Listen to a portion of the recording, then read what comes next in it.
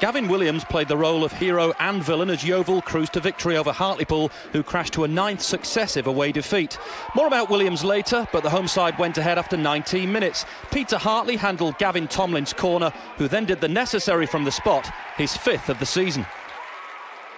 Now back to that man Williams, back for a second spell at Huish Park. He announced his return in style 8 minutes before the break, lashing in an unstoppable free kick to double Yeovil's advantage. 5 minutes into the second half, he was the architect of their third, his clever lob catching out the unfortunate Sam Collins. It was all going so well until just after the hour mark, when Williams' afternoon hit a sour note. This kick on Andy Monkhouse giving referee Stephen Rushton no option but to send our headline maker for an early shower.